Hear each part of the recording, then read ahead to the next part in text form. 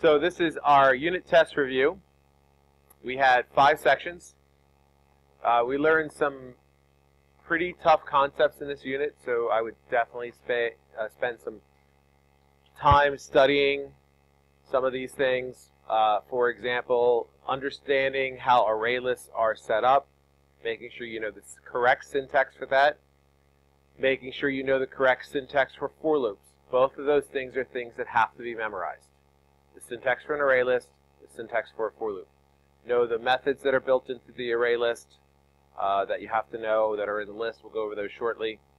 How is a class set up and the constructors that are within that class.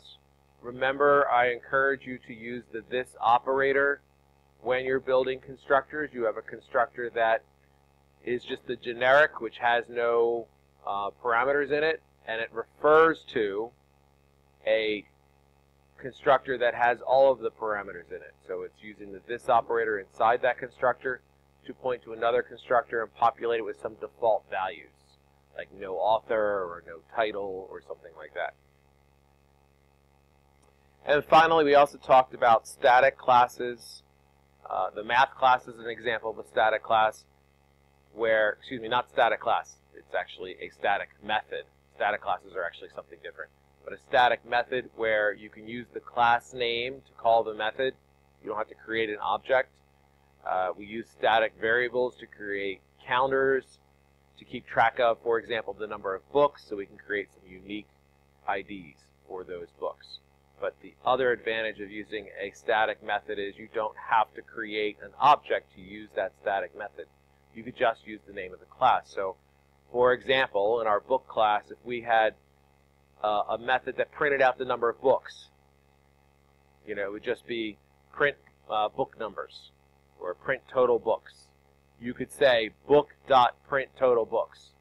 You would never have to actually create a book to get at that information. You just use the title of the class, and that's the advantage of having a static method, is that you have that access. And there's an example of that inside. So let's dive in a little bit and take a little bit deeper.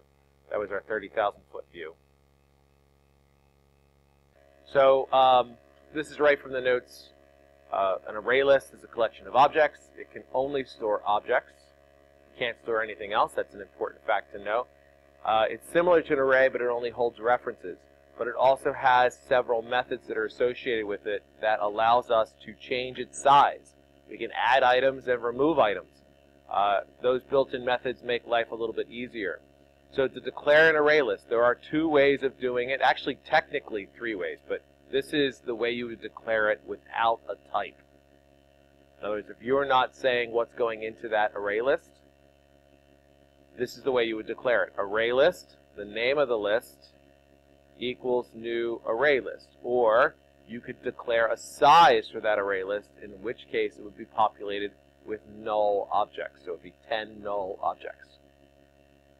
In most cases, though, we want to declare what's actually in it. We want to say that there are strings in it. We want to say that there are books in it. We want to say that what kind of object is in that array list. So most times we won't use this. This is very generic, and it causes problems when we try to pull things out of the list because we don't exactly know what's in that list. This is the better way of declaring it, putting in what we're going to put in that list. So we add in this string modifier that says it's an array list of strings. It's called breeds. It's a new array list, and again, we're saying what's inside of it. You have to put it in both places, otherwise you're going to get an error. So you have to put it here, right after the word array list, and again, you have to put it here, right after the word array list. I'm not sure exactly why they have to have them in both places. They just do. It sounds like something that should have been taken care of at some point in some version, but they didn't. You just have to put it in both places. So we have our methods that adds items, breeds.adds, boxers, dachshunds, and poodles. If you tried to add something that's not a string, then you could end up with problems at that point, unless there's a toString method and it will convert it to a string. But I don't think you won't have to deal with that on the test. So what methods do you have to know? You have to know the .add method, which adds an element to the end of the list. You have to know the .add at a particular location, which inserts the item at that location and shifts everything else out of the way. You have to know the dot set item, which resets a value at a particular location. So don't confuse these two. Dot add adds something to the list. Dot set essentially replaces something that's already in the list without changing the size. Dot get returns the value at the list. So if you want to get an item in the list, that's different than the way we deal with arrays. Arrays, you just say the name of the array, a bracket, and then a number dealing with the index. Here we actually have to use a method call, dot get. And then finally, dot remove removes an element for the list. Those are the ones you have to know. Some of the other ones that are useful are dot clear, which gets everything out of the list and sets it back to having nothing in it, makes it an empty list. So that's sometimes useful as well. But these are the ones you have to know for the AP exam, so these are the ones you have to know for the test. So these are the other handy methods that you don't have to know, but they are useful. List.size returns the size. Dot contains says if there's anything in there, and dot clear, of course, clears the entire list. So these two in particular are very useful, so they may not be required for the AP exam, but you might end up finding yourself using them anyway. You know, it's often useful to know the size of the array if you're going to do a for loop, as opposed to doing a for each loop, which we'll refer to again. And also it's nice to be able to search an array list to see if something's inside of it. It's a lot easier than doing a dot equals and comparing things. You could just do a dot contains and never have to traverse the entire list.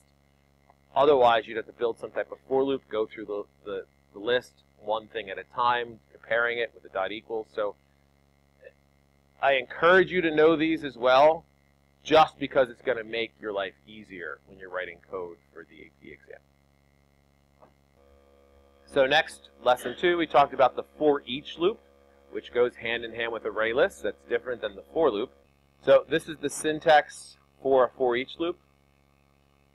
You say a variable that you're going to use with the type, just like what we do with a for loop, right? With a for loop, we would say int I. Now we're saying string b, or book b, whatever it is that's stored inside that array list. You would list there, and then you put the colon after the variable name, and then you put the name of the array list or the collection. This works with any kind of collection. Right now, you guys only know one kind of collection called array lists. Later on, as you get more into Java, there are other kinds of collections. It's not covered by the AP exam, so there is more to Java than just what we're doing. Then we're just going to print them out. So this will go through every item in the book's array list, store it, each item temporarily in the variable b, and then you can print it out or do whatever you want with it. So here's a bigger view of that, the setup there.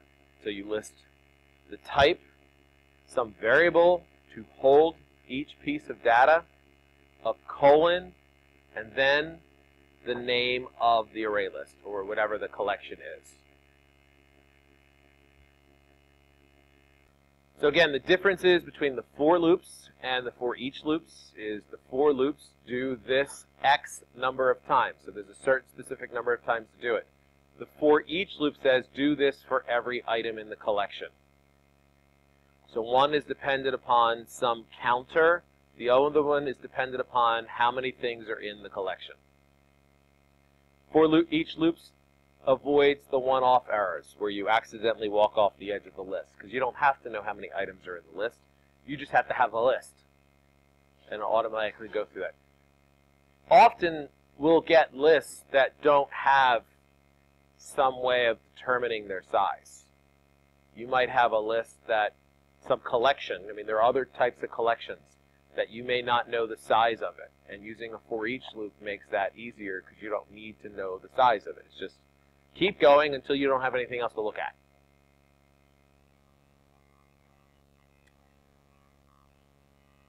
Okay, we talked about this error. You can't remove an item from a for each loop in the array list because it shifts everything. When you remove something, everything moves around. So you can't pull something out of an array list with a for each loop because a for each loop is counting itself, keeping track of itself. It has no index to move it along. With a for loop, you can remove things, but if you do it with a for loop in an array list, you have to remove it from the end, which means you have to traverse the list backwards. If you remove it from the beginning, everything shifts up. So everything moves again. So the way things get deleted from an array list, everything shifts. Unless you're moving from the end, then there's nothing to shift. There's no space to fill. You just cut it off the tail.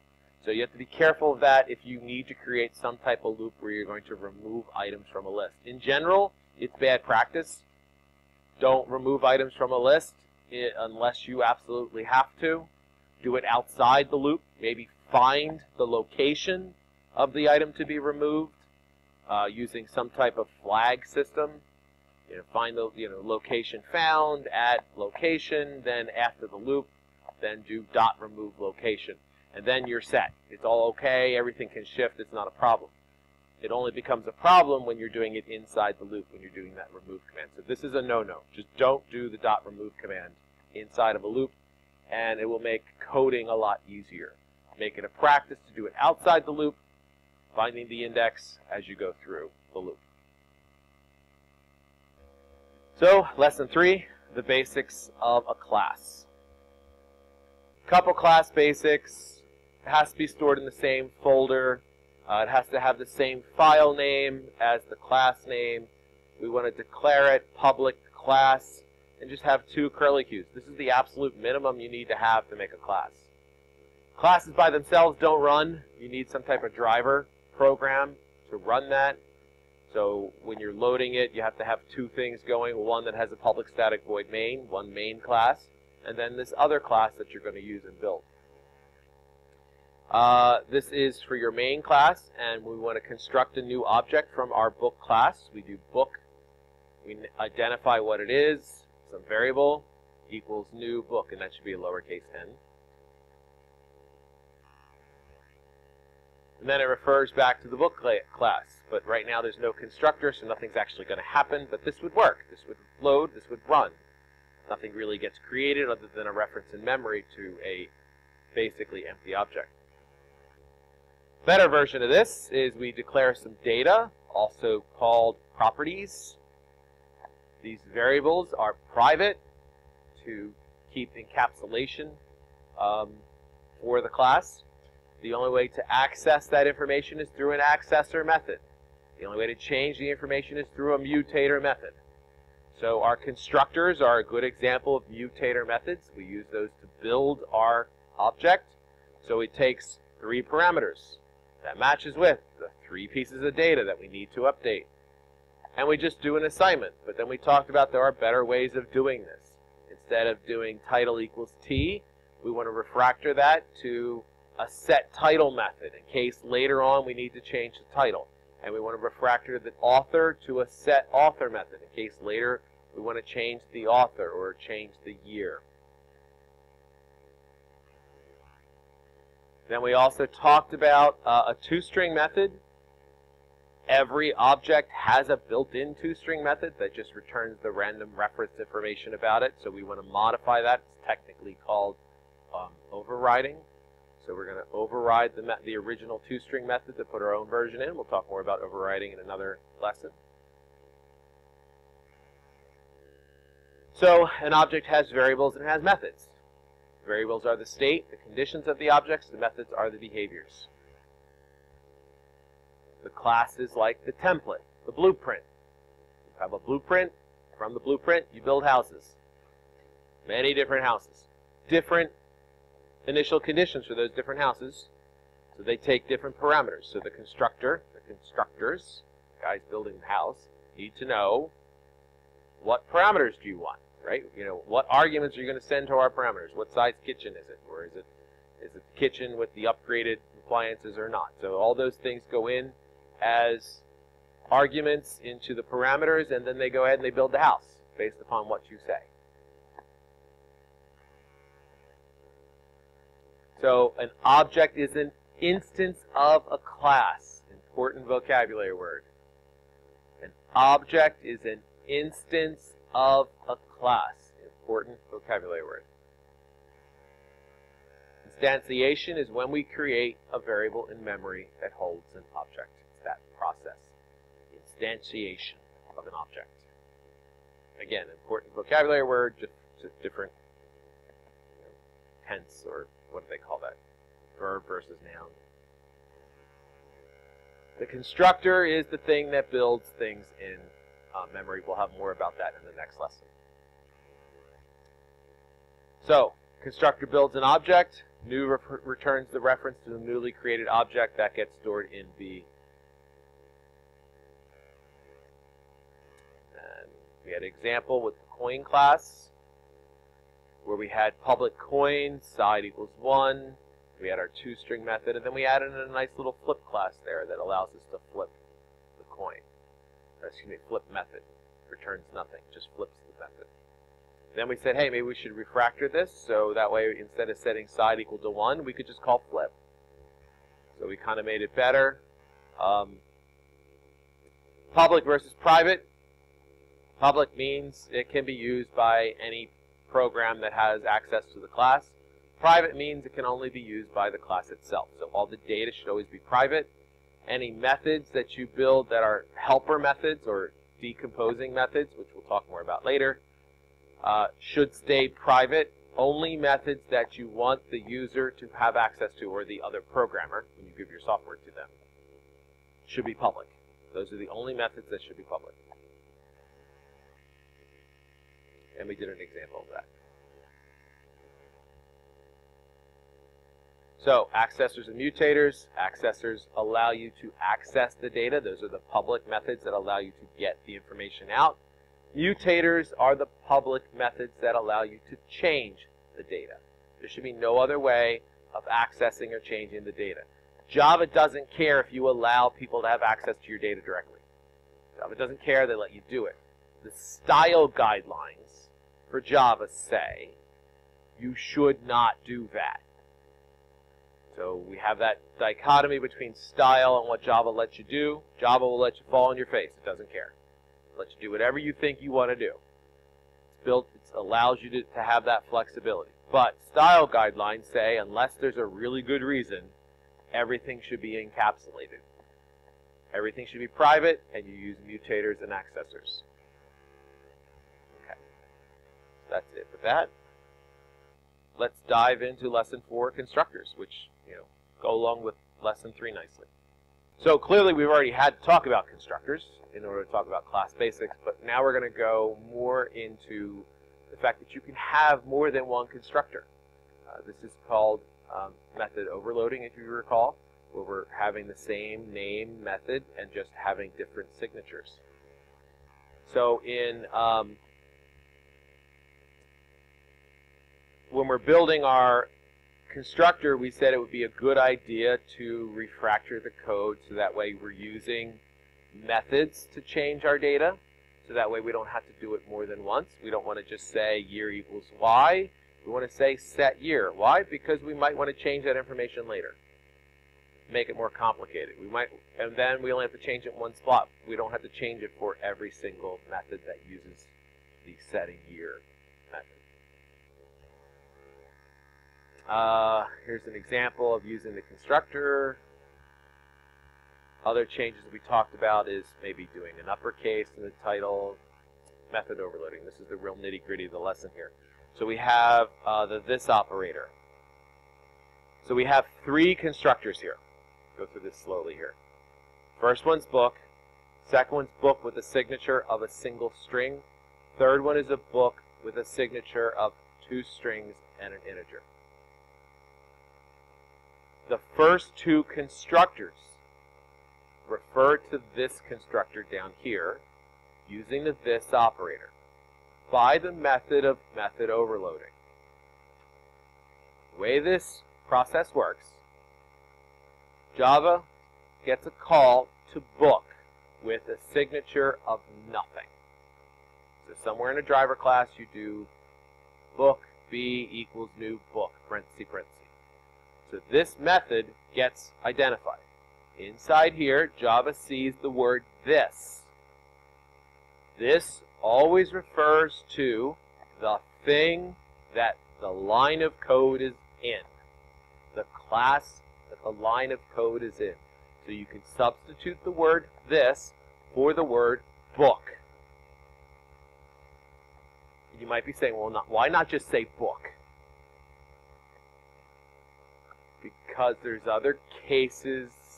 When we talk about inheritance, you'll understand better why we don't say things like that. This makes it very clear.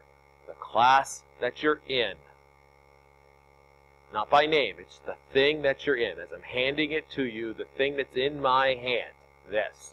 Very clear what it is.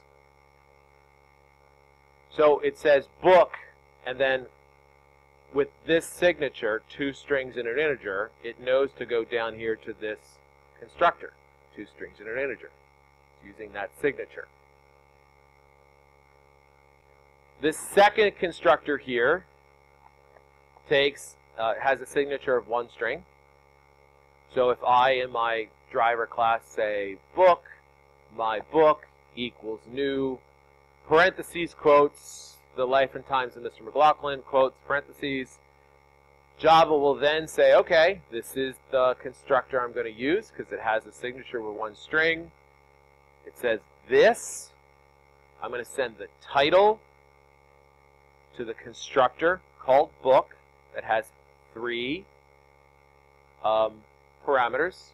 I'm going to send the title, an unknown author, and an unknown year, or 1450 in this case. Send that all, and then set title, set author, and set year take over. So these 2 constructors are feeding this one. So why do we refactor code? Why are we calling one constructor from another? Is because it's cleaner, it's easier, it's less code to write, less likely to make mistakes. We only have one thing to change. That's the major reason for having this overloaded method using the this operator, because we can then go ahead and just change the final constructor if we need to fix something, and it fixes it for everything. Like when we decided to add a book number, we didn't have to change the other 2 constructors. We could just add an additional signature because those other 2 constructors all call that one, and every book is going to have a book number. And it has nothing to do with what the user sends. Every book just automatically gets it. So we only had to change that 3rd constructor to include a book number. So we created a static variable, which we'll go to in the next lesson, real quick. So finally, lesson 5, static classes. I'm going to just look at this example here because this is the best summative version of this. So in this example here, we have a static variable called count. It gets initialized to 0. We have a mutator method that increments it. We have a static value that gets the count, which means we can access it directly with the name of the class. We can do variable demo.getCount. That gives us the value immediately. In addition, the counter is the same for every object. So if we have object 1 and object 2 and we're using getCount, it's the same method. It's the same piece of data they're accessing. They're sharing that piece of data that is the counter. So no matter how many objects I create, that counter will just keep incrementing until I decide to stop creating objects. Everybody has access to that one piece of information. So that's static variables. So I encourage you to really kind of go through and look at this code example to help you identify and understand static variables. That's it for the test review. Good luck on the test. Never stop coding.